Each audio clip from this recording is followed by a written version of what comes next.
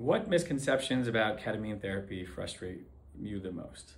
Not to people's fault, but the stigmas around ketamine therapy are pretty astronomical. If I take ketamine therapy, am I going to die? If I take ketamine therapy, am I going to be addicted? Matthew Perry died of ketamine therapy, which he did not. He died from mixing Suboxone, an opiate, and a lot of recreational ketamine use inside of a hot tub. That is not ketamine therapy.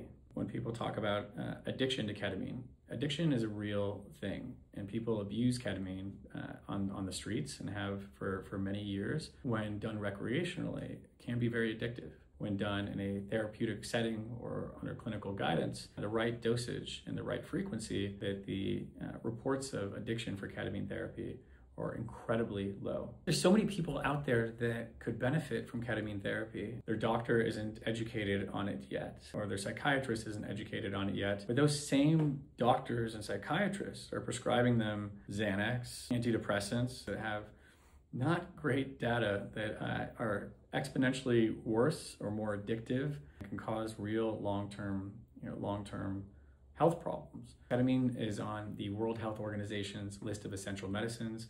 Any developed country around the world has stockpiled ketamine as a safe and effective anesthesia, which is used in emergency rooms daily. Leading psychiatrists are saying that ketamine therapy is the biggest breakthrough in psychiatry in the last 50 years.